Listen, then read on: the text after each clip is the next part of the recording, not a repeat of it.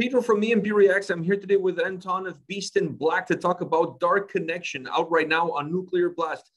How are things going with you? Pretty okay, thanks. Enjoying this typical Finnish autumn. It's raining, cold and dark, so all good. Fits to the album theme. Everything is dark. Yeah, it definitely fits with the album name. How was the release party? I saw you guys holding some awards, some trophies for the sales of the records. How was the party? It was really nice. Everyone had a good time there, nice mood, and we were really happy to receive the awards, but also to share the awards with the crew and the people who were making those albums. So it's kind of a celebration of giving, you know, not just to receive, but, you know, see that people who have been working with us and that they also get some recognition. And, you know, we care about the wholeness, the team, you know, the crew and the technicians, management and booking agencies, the music video team and all. So it was really nice party and we all had a good time. Let's start perhaps with a starting point. I've been dying to, this is my first time chatting with you, so I've never had a chance to ask you this question, but I've always wondered, what is your starting point when it comes to a Beast in Black record? Do you start with a riff? Do you start with a lyrical idea? Do you start with a theme or a concept of what you want for the album? What's your starting point? It's always totally open book, basically. I go through the song catalog that I have, or a section of it. You know, I've been writing songs since I was 12 or 13, something like that. And of course, I don't go through the ideas which I wrote when I was 12 or 13. Most of them are really bad.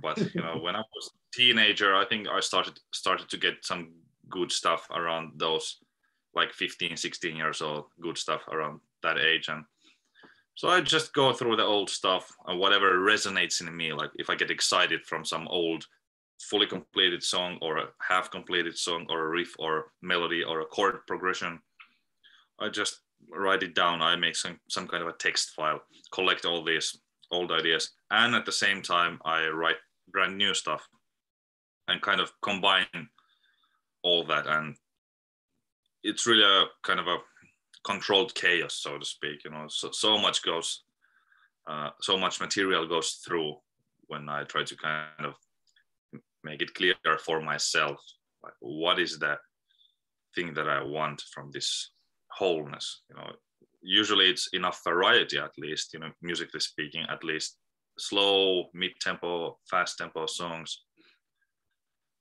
But you just have to listen to the intuition, kind of the creative instinct, what resonates in you the strongest in like this time that you're working on, and just select those ideas and songs. And when there's usually 20 songs or 15, I play those to the band guys and they tell their opinions, like which from those are their favorites and which are least favorite songs. And then I still think on their opinions and like try to make the final song selection based on that. And after that, I usually start to write the lyrics. It's a separate process. So music comes first. But sometimes the songs are even born from a single lyrical line. For example, I can, you know, drive a car, then something comes to my mind, or I can take a stroll. I see a couple of words somewhere, even a commercial or something, like a poster somewhere. It's totally random, you know. When idea comes, you just have to be, you gotta have the creative instinct that when you feel something and like see or feel or hear something really small, but if that somehow hits you and don't let it go, okay, like do something with it, you know, it might turn into something bigger, you know, snowball effect. Starts very small. For example, the song Dark New World, I was just having a walk with a good friend of mine, Jan Carlson. He's a merchandiser of our band and like he helps on many different things. And we were just joking about something and about the line called like "Never Stop the madness. And that just kind of hit me. Okay, never stop the madness. And I started to think about the line and what's the rhythm, natural rhythm for the line. And the next thing I noticed, I have a song called Dark New World, and that's one of the lines in the chorus. In the chorus. Yeah, so the one line was the first thing, and then the music comes around it. But usually it's just the music without any like lyrical lines, just instrumental. And then I think, okay, what to write? But this time with Dark Connection, I knew in advance that it's going to be cyberpunk, because already in the last days or weeks of while finishing From Hell with Love, I knew that, okay, the next album is going to be probably cyberpunk. I feel some kind of a urge to go to that direction. Something in me wants to go there. So I knew that idea was already then of the main kind of theme was born 3 years ago. But I still didn't know what the songs are going to be about, because cyberpunk is a huge world. It's a big backdrop, and you can drop any kind of story there. So I started to think, what kind of stories to tell? Well, I was more fascinated about the relationships between humans and humanoid robots, instead of just like the technological mumbo jumbo, how awesome it is to have flying cars and like this virtual reality. Yeah, that's nice, but I've kind of written songs about that already in the past. My previous band, Battle Beast, in the first and the second album, not on the third one anymore, but the first two Battle Beast albums were heavily influenced by cyberpunk. And after that, I didn't touch that subject anymore until now with Beast in Black on Dark Connection. So it was like a return to the beginning. Yeah, I was going to say a little bit of a return to the roots for you. Yeah, but for the band, this is still a fresh, brand new profile, this cyberpunk thing. So it's a good thing for us. We're offering something new, which we haven't offered with Beast in Black. Is it a heavy load for you to carry the creative process behind the band, or do you enjoy all the work that goes from the time that idea pops into your head until almost the finished product? The best thing ever is to write and compose. And everything else is like hard work, you know, the studio stuff, the recording, producing, mixing, editing, mastering, and all that. That's a chore, like, so to speak. From me, it's just a necessary evil. You have to do it, because when you compose, it's so easy. Like, wow, I wrote the notes and everything's perfect. But then when you have to do it with real musicians, and you yourself have to play the solos and sing your own parts, and then try to somehow make it in balance and sound good. And when you spend so much time with it, you just lose the sight of it, of the objectivity, like what is good, what is bad. And I never kind of liked the process of actual album making, but in a way it needs to be done. And I learned in the years that I have to trust more and more myself, because you know, there are many technicians, mixing engineers and producers, but I learned that, okay, you have to trust yourself, because it always is the most efficient way. If you educate yourself in something, even though you're newbie in this thing, but if you educate yourself, do the work, and you have the vision, in the long run, that's the best solution you can have. Not to be dependent on someone else. If you have everything so clear in your mind, just do the work and learn new things. And I'm always curious about learning around, you know, the art field, no matter what it is, even if it's visual things like movies or paintings, or when it comes to music, mixing, mastering, producing, you know, I'm curious about that. So that's why I'm happy that I have this curiosity to teach myself. But it's difficult, yeah, when you spend so much time alone in the studio. But yeah. Composing is easy. You know, it takes usually from 1 day to 1 week, and the song is ready. Wow. And lyrics are a different topic. That takes time, because you have to kind of fit the idea and the text into the melody. But it cannot happen like this, that you just take it and put it there. You have to refine the text always, and, you know the English language, what parts of the word you can stress and stretch and whatnot, you know, all the nuances, every syllable has to be there comfortably, like in its own place. And many bands kind of just kind of force the lyric. You can hear it sometimes when they stretch some words in an awkward way. And I try to avoid that. I want everything to sound kind of natural and that it's pronounced correctly, like in a natural way, and still have the same kind of meaning and essence what I wanted to say with the lyrical line. I mean, usually I can just write a prose, like a short poem that doesn't rhyme, but the idea is there, the story, mini story. But the challenge is always transforming that piece of text into a lyric without compromising the melody at all. And that's why it takes time with the text part. The band is super creative. The sound that you guys have is very innovative. When you're going through this whole process, do you have in your mind a set of boundaries that you feel like, okay, this is as far as I can take Beast in Black, and if I go beyond this, it stops being Beast in Black? Or that's not even an issue for you because, you know, the band is just like this blank canvas. You can almost do anything that you want to do. Yeah, it's more like that blank canvas, but I'm aware, and the band is aware, that we are essentially a heavy metal band. But the beauty in metal, heavy metal to me, is that it's the most liberating genre out of all. You can go from the smoothest, the most silent whisper and the slowest melody to the fastest and most aggressive and loud part and everything in between.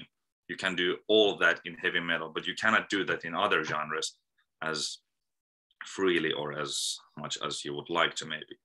Or even growling vocals. You cannot have growling vocals if you go to see Mozart's opera.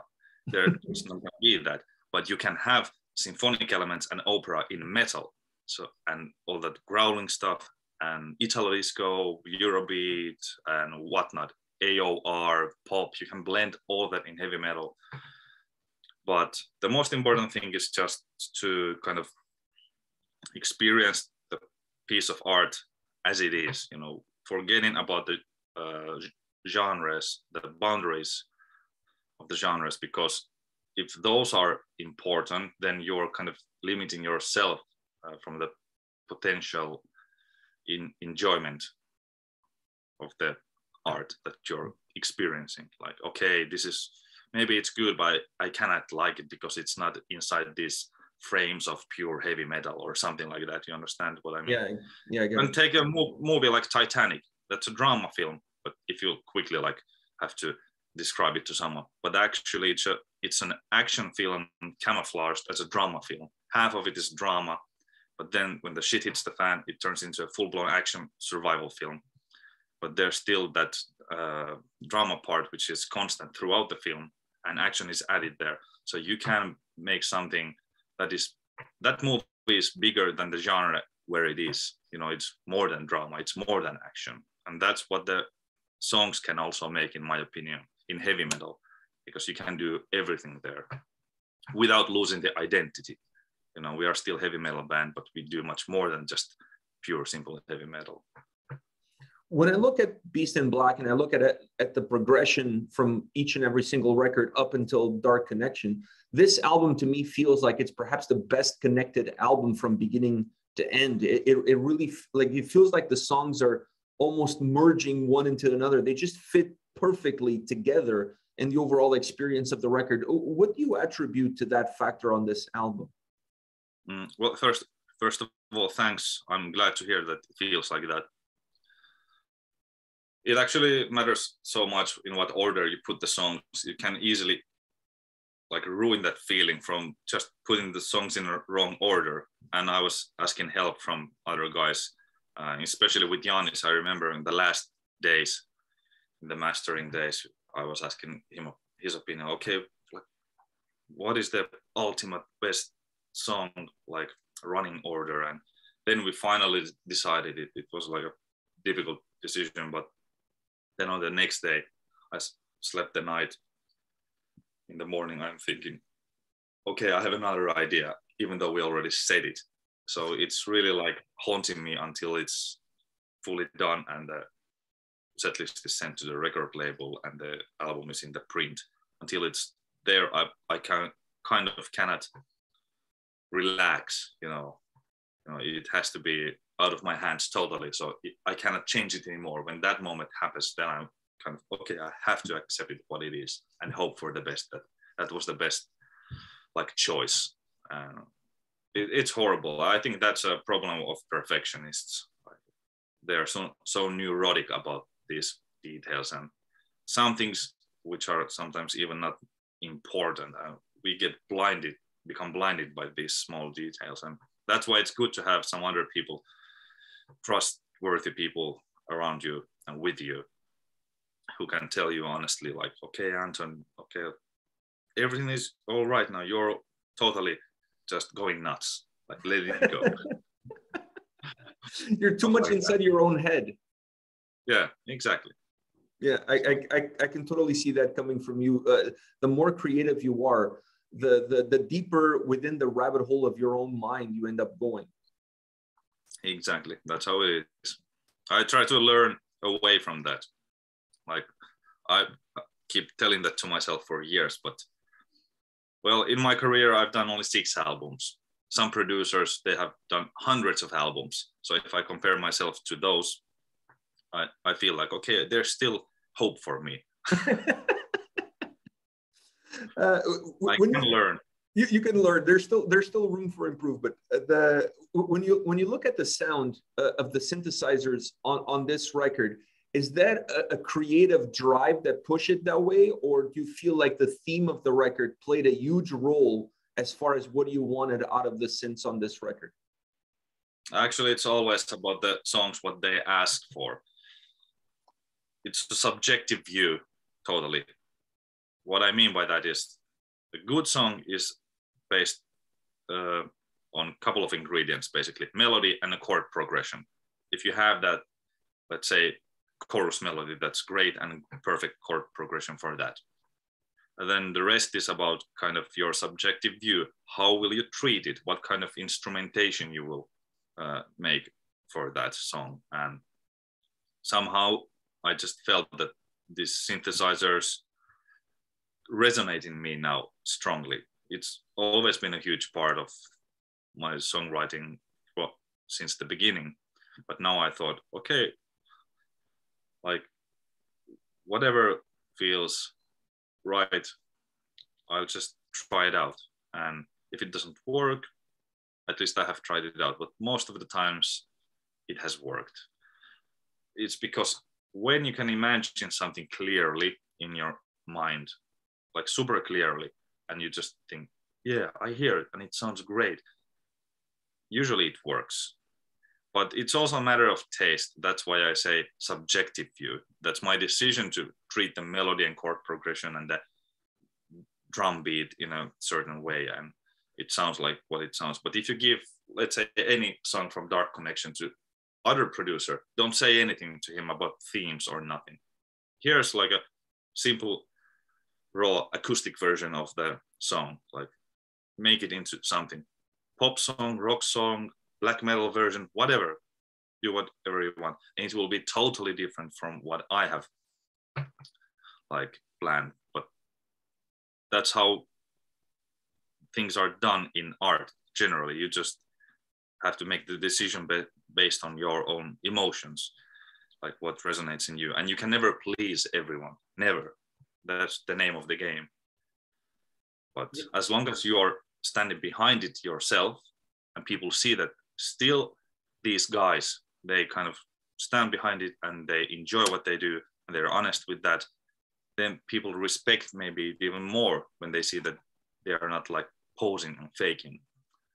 And that's why you have to like just follow the emotions and take the criticism when it comes, because in the long run people see that you do it for the right reasons, and hopefully it will still be good, that people will be able to enjoy it many times, not just like they listen it once through and then forget it, but that it stands the test of time. That's what everybody hopes, every band and artist. Do you think that perhaps some of that criticism comes because people try to pigeonhole you guys? I know we've talked about this earlier in terms of the genre. Do you think that comes from people trying to pigeonhole you guys into a specific genre, so that if you don't sound exactly like what the expectations for that genre are, then they become critical. I feel like the best way, after listening to Dark Connection, I realized that I'm never going to say that you guys are a genre. You guys are metal. That's it. That's as far as the genre that I'm going to go, because I feel like the moment I try to force you guys into this umbrella of power metal or whatever, melodic metal, whatever it is that I want to use, I'm missing the point here. And it's going to take away from the enjoyment of the songs themselves. Do you see that perhaps being a little bit of the problem here? People trying to force you under something that you're not? Yeah, I think you're on point here. That's what I've noticed, and we've noticed, that people seem to be caring too much about the genres. And I talked about this earlier, like you cannot fully enjoy a piece of art if you don't experience it as it is. If you just think about the genre and where it should fit in your opinion, then you won't be able to enjoy it. Forget about the frames and everything. Just relax and fully go into it. Escape from your moment where you're then and there, where you're like experiencing the song. It's like escapism. That's what I want to say. The song is escapism. Go into that and experience it as it is. And that's what I want people to kind of learn, not just Beast in Black listeners, but generally. Like if it's a movie, painting, song, or a poem, whatever, just kind of keep the mind open. But the genres are just something that helps in communicating, I think. When people tell about one band to another friend, for example, it helps them to grasp a little bit. Okay, so it's something like, power metal. Okay, I get have the idea. Okay, there's some like melodic singing with high screaming probably, and some fast drumming or something. But it's a helping factor in communication and stuff like that. But I would say we're heavy metal because Judas Priest is kind of the band that defined heavy metal. That's my favorite band of all times, and they are a great example in showing how versatile metal can be. If you check out their whole discography, listen to their albums, and they have this soft and subtle parts, slow parts, and this extreme like really ultimate heavy metal moments, like in the whole Painkiller album. That's kind of what defines heavy metal. Basically, if you meet a person who's never experienced like heavy metal music, give them Judas Priest's Painkiller, and then they will know what it is. But it also has these melodic, slow, and even soft moments a little bit here and there. Not much, but it's there. So yeah, you were on point anyway. That's what I wanted to say. With so many things for you to worry about when it comes to the construction of the album, the lyrics, the synths, the themes, all of this stuff, how much thought came into your guitar sound for this album, and how much did you want to bring from the two previous records, or just completely go in a different direction?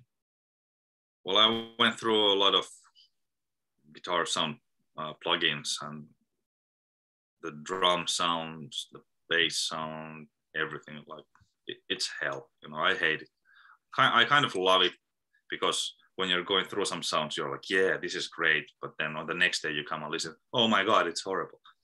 So you're so bipolar. It's so bipolar process, like, and that drives you insane. And in the end, you don't even know, is it good or bad? But apparently it's good enough for people to somehow digest it and listen to the songs more than once, based on the response that we've gotten. But honestly, after every album, it's a burnout for me. Same thing with Battle Beast and with Beast. And like, I just still try to educate myself. Okay, Anton, use your brain and don't get stuck in these stupid details, like unnecessary details. There are details which are important, and there are details which are less important. Like, try to distinguish which are which.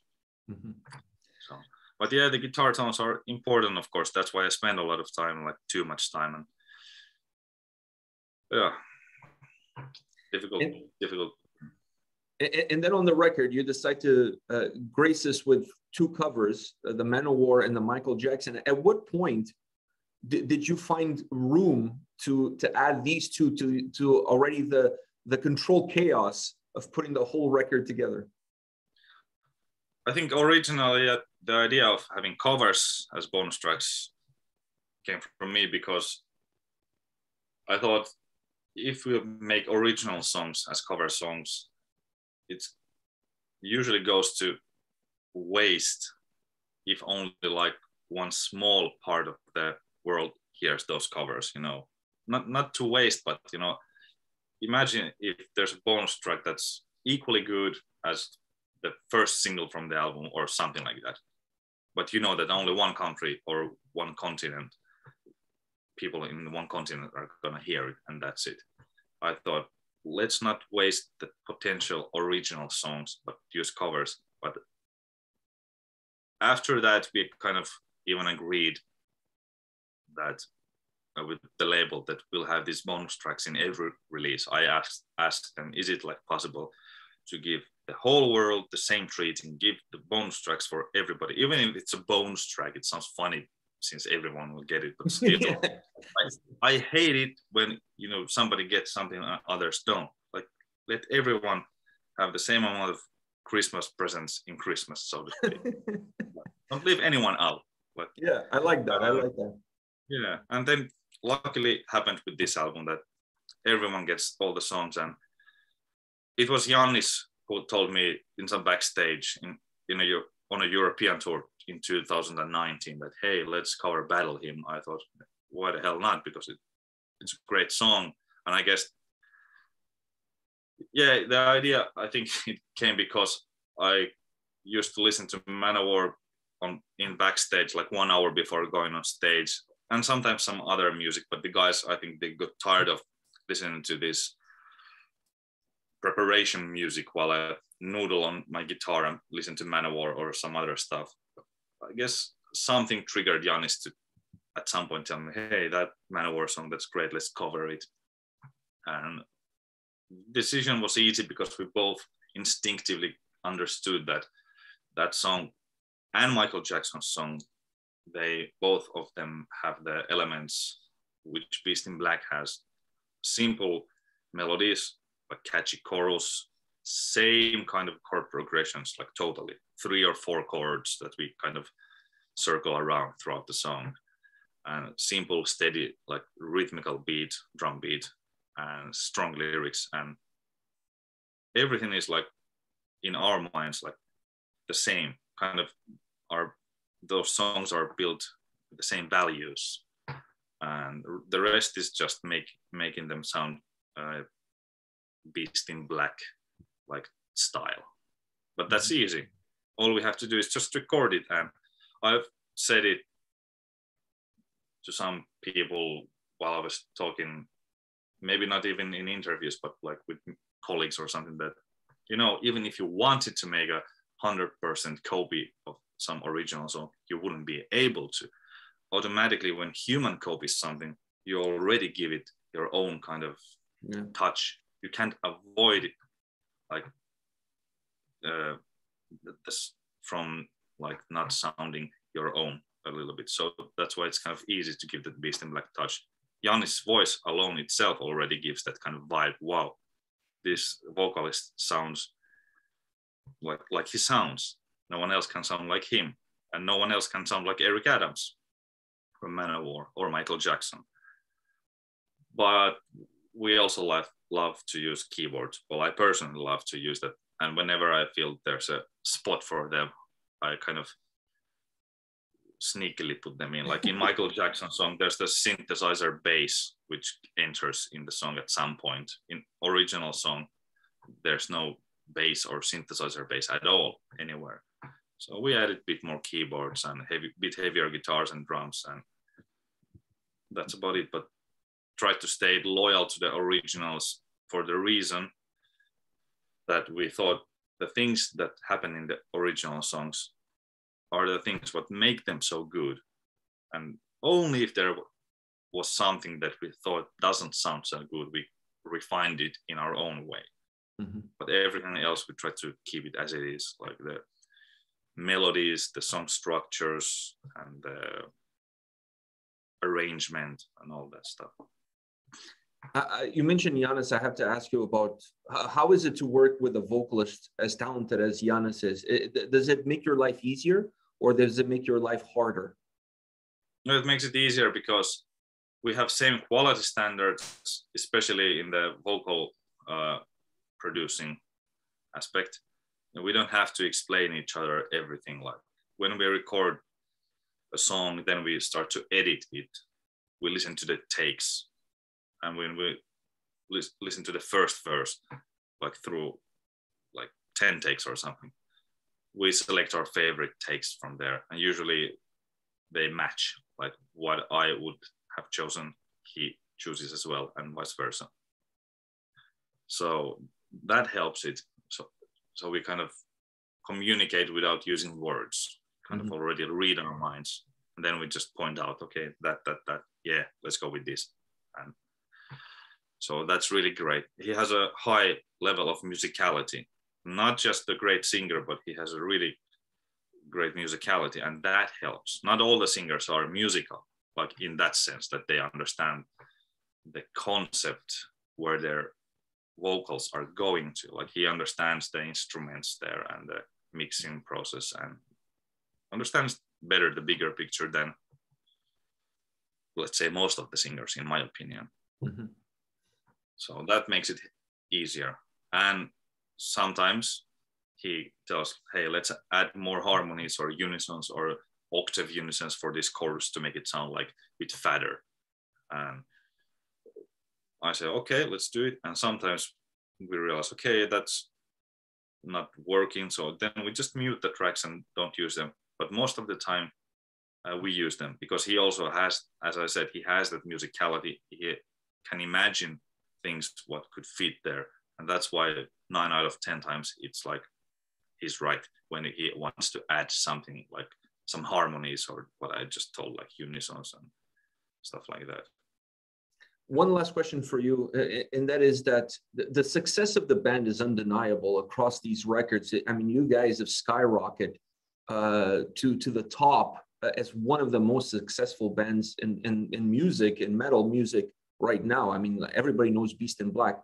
I saw you guys in Montreal in 2019, and the place was rocking. Everybody was singing the songs. Like it was like you guys were headlining the festival. It was crazy. Are you driven by that success, or you're driven by the satisfaction that you have of creating something that comes from within you? Both of these things, they like feed your motivation and the will to move on. You know, even if there wouldn't be any live shows ever, even if I wouldn't have Beast in Black or my previous band or any, I have a feeling that, you know, I just would love to keep writing songs until I die. That's something so deep inside me that that wouldn't change. That motivation stays the same. But when you're a band, you do tours, gigs, and so forth. When you see that people really enjoy it, and then it becomes successful, of course, that motivates you to grow and be even more successful and have more of that same feeling and see more of these happy people in the audience. And when we started in 2017, it was funny because we started to get a lot of feedback. You are so happy on stage, you smile so much, no one else smiles. We didn't even think about it. And then we realized, God damn it, we are always smiling on stage when we have to check the shows. And it became so natural. So no matter what the song's topics are, even they are so rough and tough and dark lyrics, but when we go on stage, we are not there preaching about stuff. We are there to entertain and like enjoy and make people like forget about everything else than that concert. You know, we are not there to bring the moods down and think about this bad thing that happened to this person in this song. And, oh my God, it's escapism. Not only when you're listening to the album, but the live shows as well. Mm-hmm. It's a different kind of escapism, but escapism nonetheless. And that's the greatest thing. When people like it, and that's the best reward. Like with the release of the first single, you know, we worked on the music video of Moonlight Rendezvous for almost 1.5 years because it was going on simultaneously with the album making. So and the script writing took also so much time. And sometimes I wasn't available, so the music video production was like on hold, like stopped. Anyway, so when it was ready, I didn't know anymore, is it gonna be like good or bad, like for the people. I think I always liked the music video and the end result, but the director, Katri Ilona Kopponen, she was in the same kind of a emotional state where I was with the album making. So kind of both were in a burnout and not knowing what will happen. But the best thing was that, people seemed to enjoy it. The feedback was like they appreciate it and they're excited about this. Wow, this is about this cyberpunk, Blade Runner, Armitage the Third. And when I see that people share their enthusiasm to those sources of inspiration, which I got the inspiration myself, that kind of makes me happy when people enjoy the same things that I enjoy. That's the best reward, share their enthusiasm towards something. On that note, Anton, thank you very much for your time today. It was an absolute pleasure finally having you on the channel to talk Beast in Black. Thank you for taking the time. I was going to say best of luck with this release. You don't need me to wish you luck. I mean, you guys are going to have tons of success with this album, as you do with every single thing that you touch. You have the Midas touch. Thank you very much for your time today. Thank you very much. It was my pleasure. So thank you. See you on the road someday. Yeah, see you in North America soon at the next tour. Take care.